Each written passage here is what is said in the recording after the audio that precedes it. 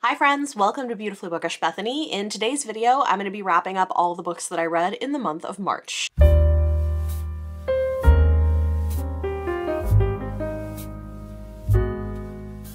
It's been a pretty big reading month. I ended up getting through a lot of books this month, a little bit more than usual, I would say. And in general, I feel pretty positive about most of the things that I'm reading, although I do have my first 1.5 star of the year. We will get to that. So if you are new to my end of month wrap-ups, the way that these work is I'm going to start by talking about my reading stats for the month. I'm a nerd about this. I enjoy those reading stats. If you are uninterested in that, you are more than welcome to skip forward to where I start actually talking about the books that I read. Some of these books I talked about at greater length in my mid-month wrap-up, and for those books, I am going to direct you there. If you want to hear more details, I'm just going to tell you the title and the star rating. And there are also some books in this video that I've talked about at great length in other videos that I've made this month. So if that is the case for a book, I will let you know. I will link my mid-month wrap-up up above if you missed it and you want to go and check that out, and any other relevant videos in case you're interested. With that said, let's go ahead and dive into my reading stats. Pull out my trusty planner. I do some stuff digitally, but I really like having a physical planner, and it is my favorite. It is specifically a bookish planner from Little Inklings Design. This is not sponsored. They're just an amazing small business run out of Canada, and I have been using their planners for several years. So I just, little plug there because I think they're great. Okay, reading stats. See, they even have like a nice reading stats page. In the month of March, I read 38 books for a total of 13,560 pages, which is an average of 437 pages per day. That is on the high end for me. My average is usually like 380-ish, like upper 300s. So once I start getting into like the 400s per day, I'm reading a little bit more than normal. I want to say part of it might have been March is still often pretty dreary, and sometimes I read more in those months where it's not so nice outside. I don't know, but it ended up being a lot. This month I DNF'd 2 books, which I talked about in my mid-month wrap-up, so I'll mention those, but you can go there to hear more about them. 22 of the books that I read were advanced reader copies or books sent to me for review, so a lot of them. I had 1 reread. 5 of them were indie published or small press. I did not read any graphic novels or manga this month, and 2 of the books that I read were works in translation, which was cool. As per usual, I did listen to a lot of audiobooks per month. That does make up a pretty substantial portion of my reading. In March, I listened to 26 audiobooks. I read 4 ebooks and 8 physical books. And taking a closer look at those audiobook statistics, 13 of them are what I term shelf, which means I had a physical copy on my TBR shelf, and I got it off through audio or primarily through audio. Some of these I did as a blended read of physical and audio together. And in terms of where those audiobooks are coming, this was a big Libra FM month. 12 of the audiobooks I listened to were from Libra FM. Some of these were audio influencer copies. Every month they make a selection of audiobooks available to influencers in exchange for talking about their program. I do genuinely love them. I also buy books from them. I subscribe for a monthly credit with them, and I think they're a fantastic option if you're an audiobook listener because you can select your own local indie bookstore and the profits go to support them, which I think is fantastic. So I always love Libra FM. Go check them out. 12 of them were Libra FM titles. I listened to 5 Audible books. 1 was from Chirp. 1 was from my library, and 7 were audio review copies from NetGalley. I've been listening to a lot of audiobooks on NetGalley, and I kind of love it. They've really improved their platform for audio arcs. Anyway, it was not great when it first launched, but it has significantly improved. Taking a look at age demographics, this is fairly typical for me. 26 of the books that I read were targeted at an adult audience. 11 of them were YA, and 1 of them was middle grade. I guess less middle grade than usual this month. I've been reading a little more with my kids, but I think part of it is the book I'm reading to them right now is taking us longer to get through. So maybe you'll hear about that one in April. In terms of publication date, this month, the earliest published book I read was from 2003, and in total I read 15 books that were published prior to 2023. So these are my backlist titles. So I didn't read a lot of really older books this time. It was more front list, but you know, still a decent number of semi-older backlist, I guess. 7 of the books that I read were published in 2023 and 16 of them were 2024 releases. Partly because I am always reviewing so many books because I say yes to too many things. I try. Next is author demographics. I value actively working to diversify the authors that I'm reading from. And so every month my goal is to read about 50% from Black, Indigenous, or person of color authors and at least 25% from openly queer authors. And this month that went very well. 50% of the books that I read were by Black, Indigenous, and person of color authors, and 42% were by authors who are openly members of the LGBT+ community. So pleased with how that's going. Next, let's take a look at genre. It was a big romance month for me and I was not upset about it. I read a lot of romance, a lot of fantasy, and you'll see where we are. This month, my most read genre was romance. I read 11 romance books. That includes 5 contemporary romances, 4 historical, and 2 speculative. Speculative is going to be your sci-fi, fantasy, or paranormal romance. I also read 10 fantasy books, 6 horror. I've been reading more and more horror, and more of my favorite books have been horror. It's becoming a favorite genre for me, which has been so interesting over the last few years.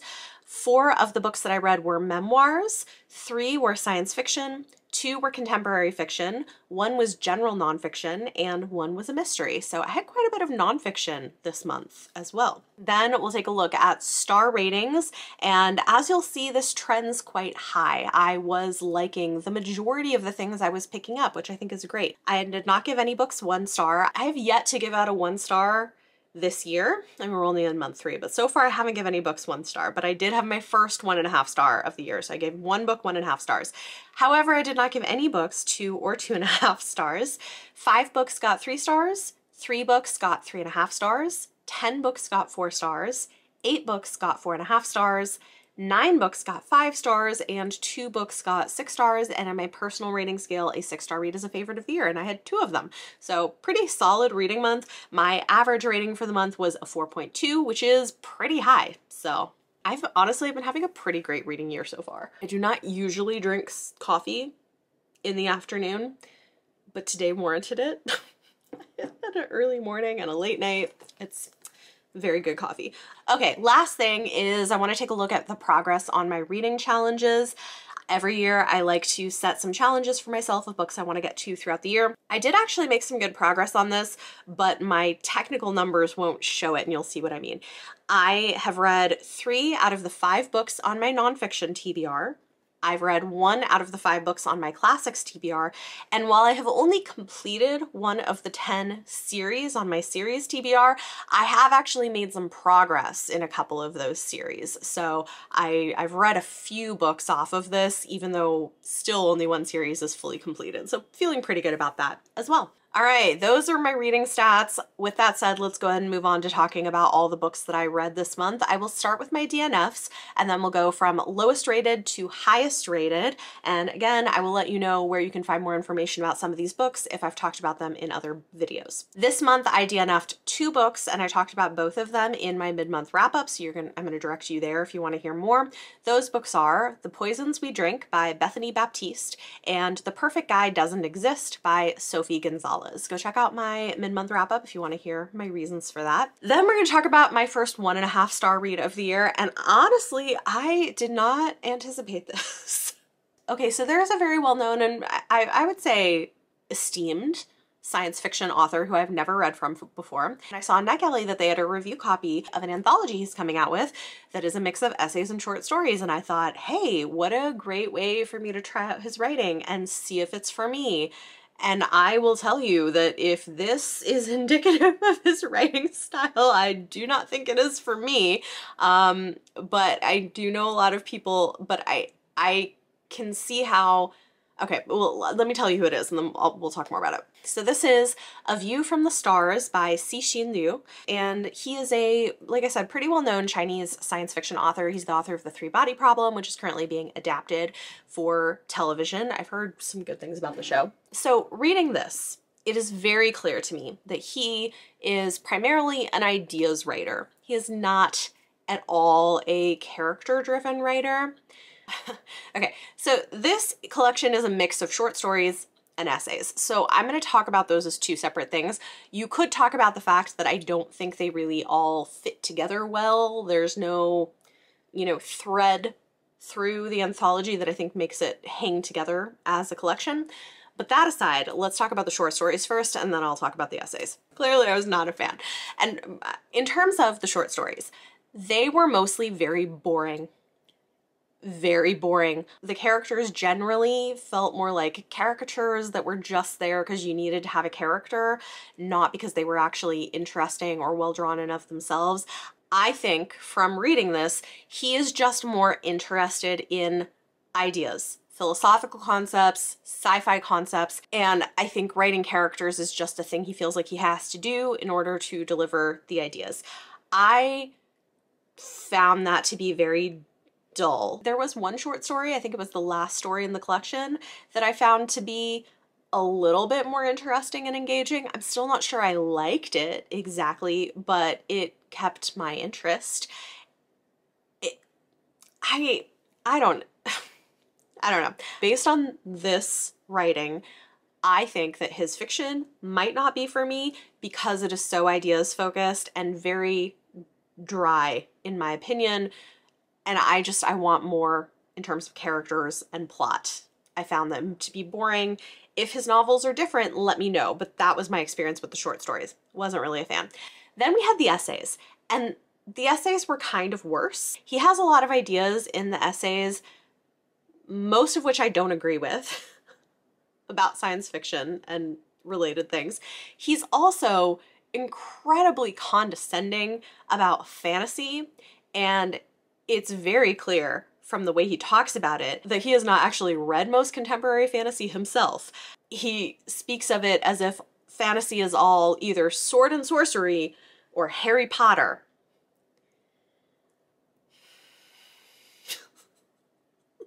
He also kind of shits on character-driven science fiction.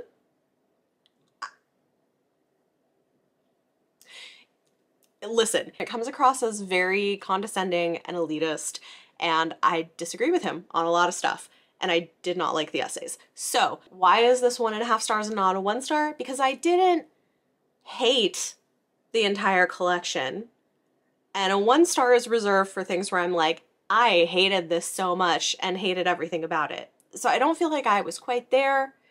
I rounded up to 2 on Goodreads to be generous, but this was not my cup of tea. And so based on this, I am not feeling interested in picking up his novels. Am I wrong?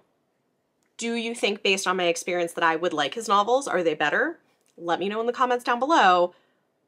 But I was not a fan of this collection. So that was my first 1.5 star of the year. Moving right along, let's talk about my 3-star reads. This month, there were 4 of them, and 2 of them I talked about in my mid-month wrap-up. Those books are The Atlas Complex by Olivia Blake and Thirst by Marina Yuskuk. If you want to hear more about either of those, go check out my mid-month wrap-up. I actually have 5 3-stars. Sorry about that. So there's 3 others we're going to talk about. I also gave 3 stars to Anna K. Away by Jenny Lee. This one I liked but didn't love. I think I liked the first Anna K. a lot better. It was a contemporary YA retelling of Anna Karenina that felt very kind of Gossip Girl adjacent. I really liked it. I don't know that I necessarily needed a sequel to it. I see what she was doing here in terms of exploring grief and sort of the fallout of what happened in that book. I think it's done reasonably well. I've probably found it less interesting because everyone's going their separate ways, and so instead of having everyone in the same city, we have people in 3 different places. It wasn't bad. I still enjoyed it, but it was a 3-star reading. Like, it was good, didn't totally blow me away, but you know, it was fun. I think if you really liked Anna K, you might pick it up. It's good, and I think it does a good job with the topics that it's trying to tackle. I don't have strong feelings about it. I also gave 3 stars to I Felt the End Before It Came by Daniel Allen Cox. This was very interesting. It's a memoir, but it's in the form of essays, and I did not realize until the acknowledgments at the end of the audiobook I was listening to. I had this from Libro FM for review. I did not realize until the end of the book that it had been a collection of essays rather than a continuous memoir, and that does explain a lot of things. So a lot of these essays had been previously published in other places. And I do think because of that, it was sort of to its detriment as a memoir. It was very scattered and all over the place, and sometimes jarring in terms of the tonal shifts that you got later on. So while I thought that parts of this were really interesting, it is a memoir of a queer man who grew up in Jehovah's Witness and is no longer a part of that. So some of the essays that were specifically about his experience growing up and leaving Jehovah's Witness and coming of age were really interesting. And then it takes kind of a jarring, hard turn into graphic descriptions of his experiences as like a 20-something living in New York City and being an artist and a sex worker and a porn star. And it was just such a tonal shift. And I feel like thematically things were all over the place. I don't know. There were parts of this that I liked a lot. I don't know that it hangs together super great as a memoir, but I'm always a sucker for these books about people leaving high control religious groups, and that was part of what drew me to it. I think later on in this video we're going to talk about a book that does it far better, but it was still reasonably good. I'm not mad that I read it. 3 stars. I also gave 3 stars to The Inheritance by Robin Hobb and Megan Lindholm.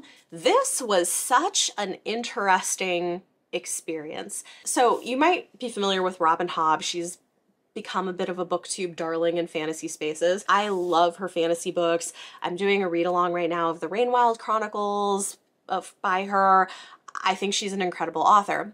Now, what you might not know is that she also writes under the name Megan Lindholm, and I had never read anything that she wrote under that name until this collection. So this is a short story and novella collection that is half stories by Megan Lindholm and half stories written by Robin Hobb. And it's funny because she says in the introduction that most people have a strong preference of whether they prefer her writing as Robin Hobb or Megan Lindholm, even though some people like both. And I am one of those people. I have a very strong preference for her writing as Robin Hobb. I mean, her writing as Megan Lindholm is interesting. It's just very different and more contemporary sci-fi and fantasy. There was a story that I really liked a lot in that part of the collection, but most of them I felt very middle of the road about. The second half is things set in the Six Duchies, the world of the realm of the Elderlings, and I really loved those. I think it was especially interesting reading this before starting the Rainwild Chronicles, because one of the stories in here basically documents how the traders in the Rainwilds originally came to be. And I didn't realize that's what the story was until I started reading the Rainwild Chronicles, but it's fascinating. So 3 stars because it was a little bit of a mixed experience, but I'm happy that I read it, and it was fascinating to see how different her styles are for the 2 different author names. Moving on, let's talk about my 3.5 star reads. This month there were 3 of them, and 2 of them I talked about in my mid-month wrap-up. Those books are The Black Girl Survives in This One, edited by Desiree Evans and Ceresia Fennell, and Check and Mate by Ali Hazelwood. This you can also find me talking about at greater length in my latest Read It or Unhaul video. Those are always really fun, where I start with 12 books, read the first part of them, decide which ones I want to continue with, and so this is one that was included there. I'll let you know which other books were in that, but I'll link that up above if you're interested. I also gave 3.5 stars to The Dating Dare by J.C. Lee. This was another audio influencer copy from Libra FM. It's a contemporary romance following 2 characters who decide to have sort of a no strings attached dating thing after they meet at a wedding. They're both in the wedding party. She works at a brewery with her family. He is about to go off to Paris to pursue fashion photography, and they end up falling in love. I liked this. I think it's fun and light and frothy, a pretty good rom-com. I think my main complaint was they have so much physical chemistry, but I wanted to see a little bit more of their emotional chemistry. I'm not sure by the end of the story I really bought that they were in love with each other as much as they liked each other. So I wanted a little more from the romance, but I enjoyed it. I think her writing is pretty good. I think it's fun, and if you're looking for something light and entertaining, this is a good pick. Next is my 4-star reads. There were a whole bunch of them. This month there were 10 4-star reads. 5 of them I talked about in my mid-month wrap-up. Those books are But Everyone Feels This Way by Paige Lael, Moon Rising by Twee T. Sutherland, Night of Cake and Puppets by Laini Taylor, Where Sleeping Girls Lie by Farida Abike Iyamide, and finally, I Feed Her to the Beast, and the Beast is Me by Jameson Shea. This one was also part of that Read or Unhaul challenge if you want to check it out. If you want to hear more about any of those books, go check out my mid-month wrap-up or go check out that Read or Unhaul video. I also gave 4 stars to A Viscount for an Egyptian Princess by Haba Helmi. This is a Harlequin historical romance that I had for review from NetGalley, and I really liked it. Now, if you're a romance reader, you probably know that there is a long history of white authors writing these like sheikh romances or these like Middle Eastern princess romances that are like weirdly fetishizing and exoticizing. And so I was excited when I saw this come up because it is a historical romance set in Egypt by an Egyptian author. She is Egyptian and Muslim, and the heroine is also Muslim, and that is a significant part of her character in the story. And this is also drawing on a lot of the real history of Egypt. I thought it was really cool. It follows 2 characters who accidentally meet at a art exhibit in Paris, and then when the guy is going down to Cairo to visit a royal friend that he had from university, he finds out that the woman that his friend is supposed to be betrothed to is none other than this same woman he hasn't been able to stop thinking about. And it's kind of a slow burn romance that's really good. I will say the early part of the book is a bit slow and at times a little bit dry, but it gets really good, and by the end I was rooting for the couple. Really enjoyed this. 4 stars. Definitely would recommend if that sounds up your alley. I also gave 4 stars to Blood Justice by Terry J. Benton Walker.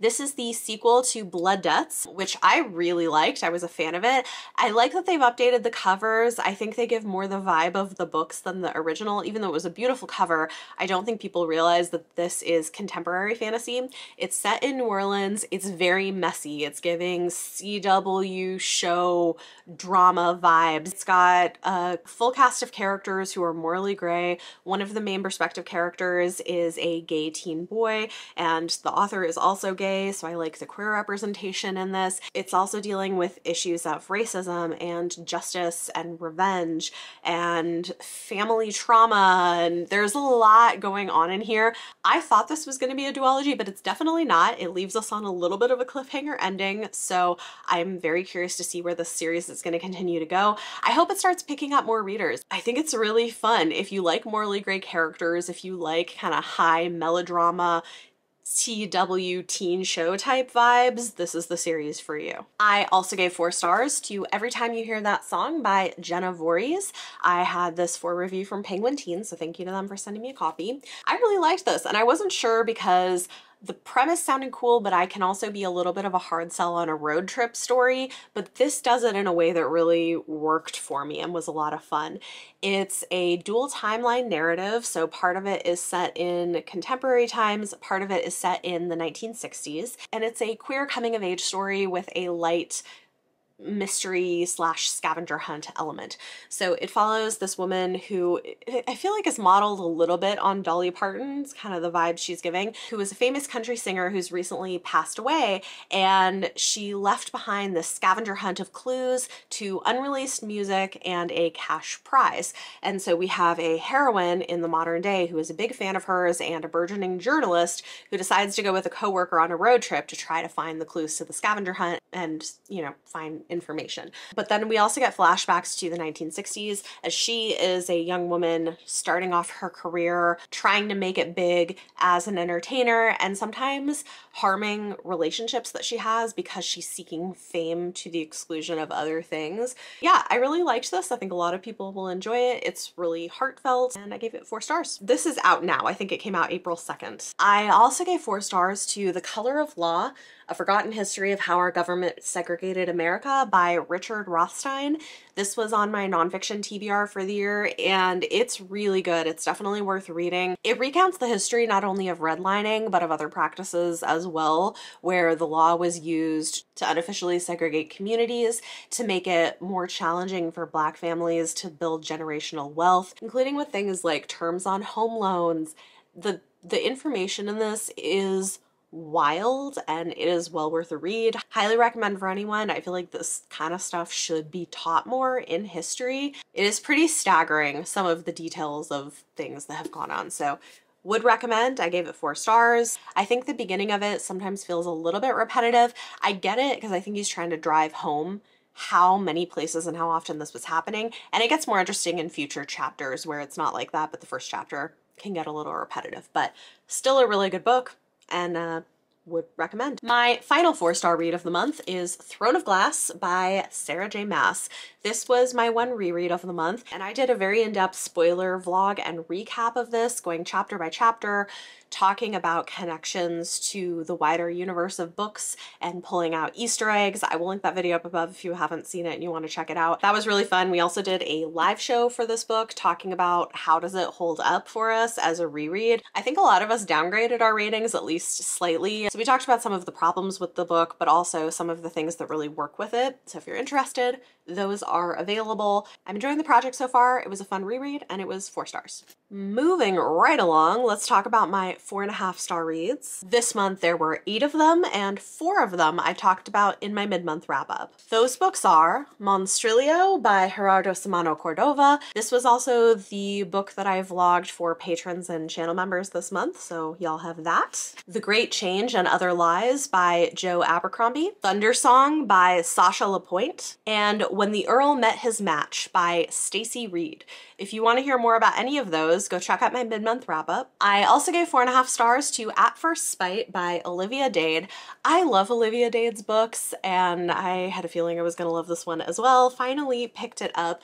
I really enjoy her contemporary rom-coms with great fat representation, and this one was no different. Although I will say that while this one is funny and lighthearted a lot of the time, it is a little bit more serious than her other books because it deals pretty graphically with mental health issues, including depression and anxiety. And we see our heroine go through a major depressive episode, and I loved how that was handled. I thought it was really beautifully done. I was not sure with the setup for this how I was going to feel about it, because the whole deal is that our heroine, 2 weeks before the wedding, is broken up with by her fiance. Meanwhile, she has already left her job and sunk all of her savings into buying as a wedding gift this spite house next door to him. Except as it turns out, his older brother, who was part of what broke them up, lives on the other side. And she is ready to go out of her way to make his life miserable, but then they end up falling for each other. And I loved this. I loved how it came together. I liked their character arcs and how it dealt with each of their individual history of trauma and how it dealt with the ex-fiance, and I don't know, it was really good. The other thing about this, even though there's no specific diagnosis, is I suspect the heroine is probably also neurodivergent in some way, not just that she deals with depression, but neurospicy in other ways, and I liked the way that that was depicted, so definitely would recommend. It's a little intense at times, but it's also very funny. Like, there's a part where, to get on his nerves, she starts like blasting monster romance audiobooks out her window. It's very funny, but also serious. So 4.5 stars, really good. I also gave 4.5 stars to Hathor and the Prince by J.J. McAvoy. This is the 3rd book in the historical romance series that she's been writing, which is great for fans of Bridgerton, and I think this is her best one yet. I loved the romance. The pacing is really good. I know that she came from originally writing contemporary romance, and I feel like with book 3, she's really hitting her stride. I liked the other 2 books. They keep progressively getting better, and this one so far is my favorite. Each book follows a sister in this family that's in a pseudo-Regency era, but it's like a made-up version of the Regency era where there wasn't all the racism. So think Bridgerton's, but with Regency vibes, centering Black characters. So if that's something you're looking for, I think that her series is really great for that. This one was hilarious. It's an enemies to lovers romance where the 2 people do not like each other, but you know, end up falling for each other. It was really good. More people should pick up this series. They're fantastic. I also gave 4.5 stars to Sex, Lies, and Sensibility by Nikki Payne. This, as if you couldn't tell, is a contemporary retelling of Jane Austen's Sense and Sensibility with with a Black heroine and an Indigenous hero, and I really liked it. I think you can tell that she is very familiar with the source material and plays with it in smart ways that have a lot of Easter eggs for people who know and love Sense and Sensibility, but it's also something that I think anybody could read. I don't think it's a perfect book. I think there are some things that I maybe wanted differently, but I also think it's hard to give the reader everything they might want from this kind of an adaptation as a modern romance without just being a really long book. But yeah, there was a lot of drama. It's also got some very steamy scenes, and I was a fan of it. Now I'm excited to read Pride and Protest, which is her Pride and Prejudice retelling, and I'm curious to see what else we get from her. I also got to meet her at a book event, which was really neat, and she was amazing. So this was very good. If you like a Jane Austen retelling, I know they can be hit or miss, but I would give this a try. My final 4.5-star read this month was Shaina Lene by Darcy Littlebadger. They do say at some point in the text how to pronounce this. It is the Lipan Apache word for sunflower, and it's also the name of the main character, who goes by Shane. This is so good. It is a prequel novel to Elatsoe. So if you've read Elatsoe and you loved it, this follows Ellie's grandmother in the 1970s as a young woman in this kind of slightly fantasy version of our reality, as she is trying to track down missing kids and her mom who went missing through magical means and figure out what's happening. So it's a bit of a slow burn novel. It's not super fast paced. It takes its time. It's really interested in building out the characters and the world and giving you context and background.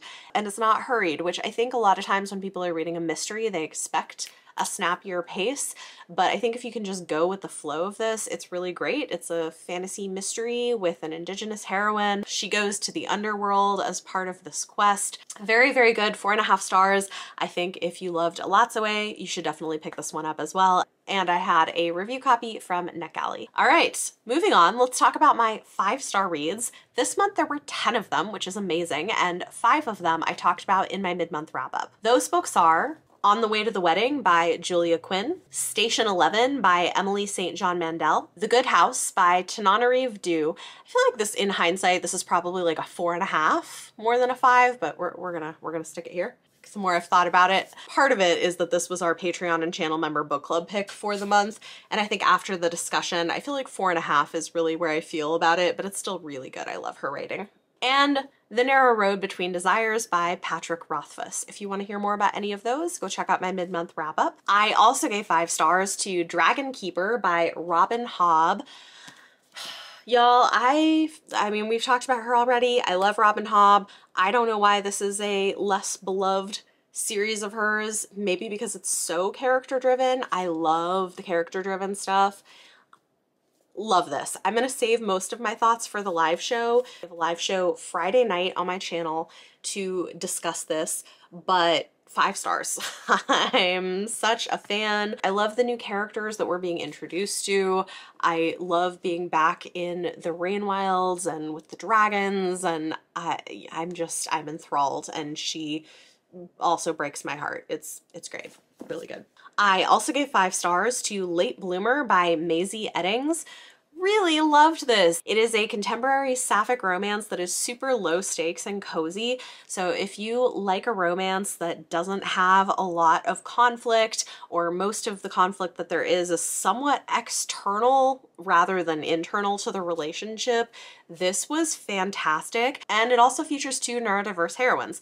One of them is autistic, one of them has ADHD and may also be on the spectrum, although she hasn't been diagnosed. And it is just delightful. It's so good. So one of our heroines wins the lottery, but a smaller version of the lottery, and because she's very impulsive, decides to buy a flower farm off Facebook Marketplace. Which is a great idea. But she buys a flower farm off of Facebook Marketplace with her winnings, planning to go and make art there. But when she arrives, there is a young woman there claiming to already live there and be the owner and refusing to leave, turns out she's the granddaughter of the former owner who passed away, and they end up making a deal where they will both live there for a year and, you know, work something out. But of course they end up falling for each other. I love this. It's somewhat of an opposites attract romance. It's very sweet and cozy. It also has steamier scenes that I think are pretty good. I was really a fan of this. I did get a question on Goodreads, so I'll just address this here for anybody who's wondering. Is somebody said that they were wondering if it was an age gap romance because they thought the cover looked like a mom and daughter kiss, which I'm like, that's interesting. I didn't take it that way, but no, that is not the case. I think there's maybe 3 or 4 years between the two of them, so if that's a concern you have, don't worry about it. I really liked it a lot. It was great. 5 stars. I also gave 5 stars to Record of a Spaceborne Few by Becky Chambers. I loved this. I liked book 2 in this series, but didn't love it as much as book 1, Long Way to a Smelling Grey Planet. But Record of a Spaceborne Few just really hit. These are companion novels, so they follow different characters and do different things. This one is just, it's so good. She writes cozier, character-driven science fiction that also has interesting ideas, but also the idea of what things could be like if things were better than they are. And this one is following a series of characters who live and have lived maybe for generations, some of them, on a spaceship.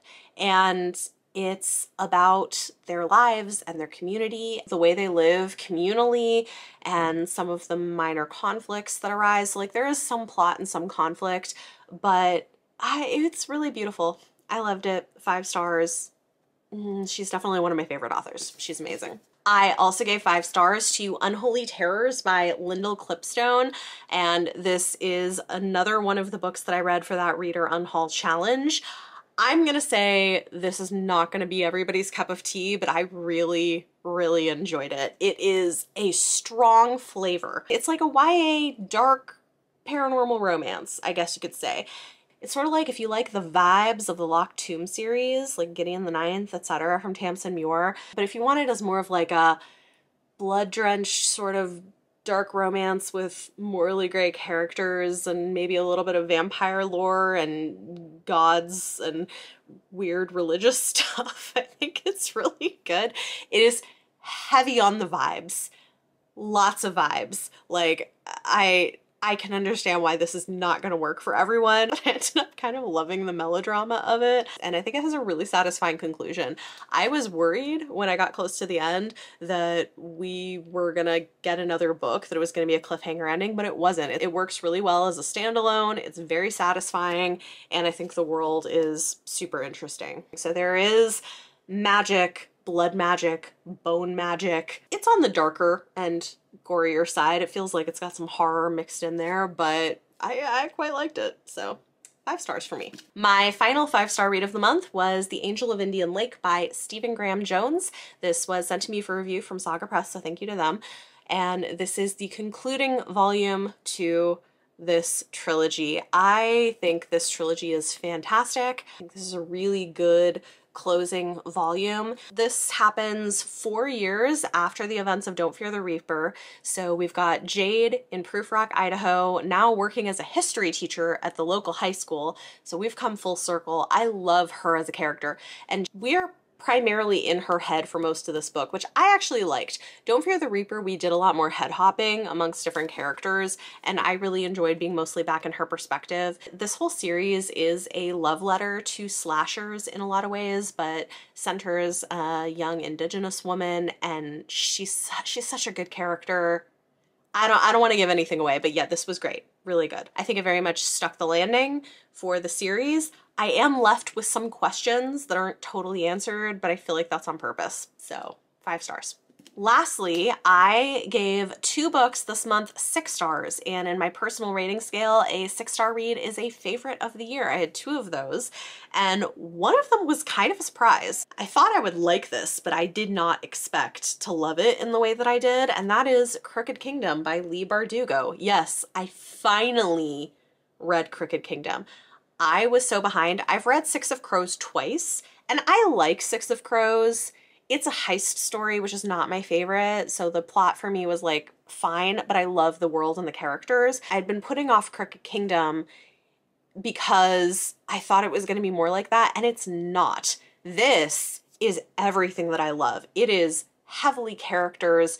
There's not really a heist. I mean, there are some shenanigans that kind of come together in an interesting way by the end of the story, but it's not structured in the same way as Six of Crows. It's got a lot more politics, a lot more character development and world building, and oh my God, it's so good. I just think the way that she does the character work in this is masterful. Masterful. It's like, why did I put off reading this for so long? It's so good. I love these characters so much more, and it makes me even sadder that we are not getting a third season of Shadow and Bone, even though I think the first 2 seasons are fantastic on Netflix. What great character work, and the fact that she just casually makes these characters queer and disabled and dealing with complex trauma, but in a way that doesn't feel forced or like token representation. It feels like a part of who they are. Like, amazing. One of the best things I've read. Of course, my camera overheated. It couldn't handle all of my gushing about Crooked Kingdom, I guess. But yeah, this was so good. So good. I really, really loved it. I'm so pleased that I was able to read it. I loved it as much as I did. Amazing. Yeah. So 6 stars. Finally, I had one other book that got 6 stars for me. This was also part of that Read or Unhaul video that I did. And y'all, this book, it's so good. It made me cry. Like, you need to be in a good place to read this book, but I cannot recommend it highly enough. That is How to Say Babylon by Sophia Sinclair. This is a memoir of the author growing up in Jamaica under a strict Rastafarian household that was very oppressive and patriarchal and abusive, and kind of her experiences growing up and eventually breaking free of some of that and finding her voice and her own sense of identity. And it's rough, I'll be honest. It is really, really difficult to read at times, but the writing is so raw and so beautifully crafted. She was a poet first. You can definitely feel that in the lyricism of the prose and the way that she writes. It also feels like the experience of reading a novel because it's so close. It feels so immediate emotionally, and that does make it more difficult to read at times with some of these very intense graphic scenes of abuse. I have the utmost respect for her for going back and writing some of that, because it must have been incredibly difficult to live through those memories again. Whew. Man, I did not, before reading this, know that Rastafarianism was a religion exactly. I didn't really know anything about it, and so I learned a lot, and she does a great job of weaving the history of the religion into her own family history, and it's complicated and it's challenging. This has been comped to Educated and Born a Crime. I would say it also reminds me in some ways thematically of I'm Glad My Mom Died. So if you liked any of those, I really would recommend it. Born a Crime I kind of get, but that one is like funnier. It's also sad. It also made me cry, actually, I'll be honest. Like, that was also very sad, but I cannot say enough good things about this, and the writing is just gorgeous. I can totally see why this was a celebrity book club pick. I think it would be great for that. There's a lot to discuss. Yeah, if you're looking for a memoir to read, definitely would suggest this one. One of my favorite things I've read this year. I suspect this is going to be high on my list of favorites by the end of the year. It's my suspicion. Whew. Okay, so those are all of the books that I read in the month of March. Overall, I think it was a really strong reading month, and I am excited to see what April holds. I feel like I often end up reading less in April. It can be a really busy month. We've got multiple family birthdays. There's a lot happening. Kids have spring break. So we'll see how the month goes, but I'm pleased with how this went. Talk to me in the comments down below. Let me know any of your thoughts or feelings on anything I talked about in this video. And for your question of the day, okay, I have a good one. Tell me about a book that you put off reading, and then when you finally read it, you were kicking yourself for taking so long to read it. This is how I feel about Crooked Kingdom. I have put it off for years, and it was so good. Why did I wait so long? Do you have a book that you experienced that with? Let me know in the comments down below. If you like this video, it always helps if you give it a thumbs up. Subscribe if you want to see more. Thank you so much for watching, and I'll see you next time.